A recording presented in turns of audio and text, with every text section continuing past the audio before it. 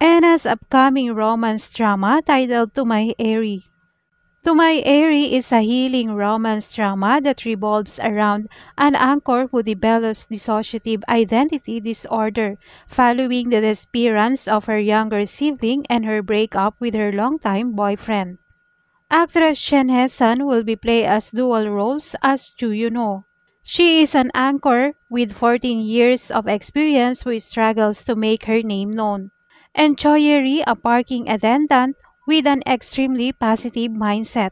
While actor Lee Jin-wook will be act as Chu Yun-ho's ex-boyfriend, Chung Hoon-oh. He became a star anchor as soon as he joined the company, unlike his girlfriend, Chu Yun-ho, as he is kind and generous to everyone except Chu Yun-ho.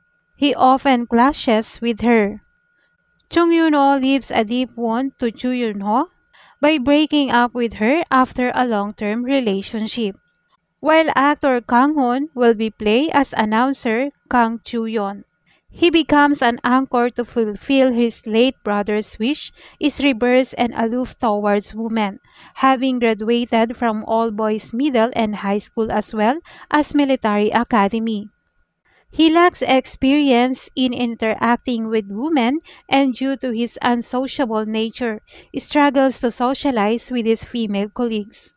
To My HAERI drama is penned by Han Garam, acclaimed for her previous projects such as I'll Go to You When the Weather is Nice and Han Yurum's Memory.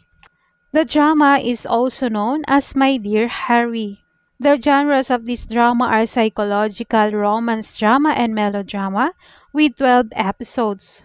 To My HAERI is scheduled to premiere on ENA in the second half of this year.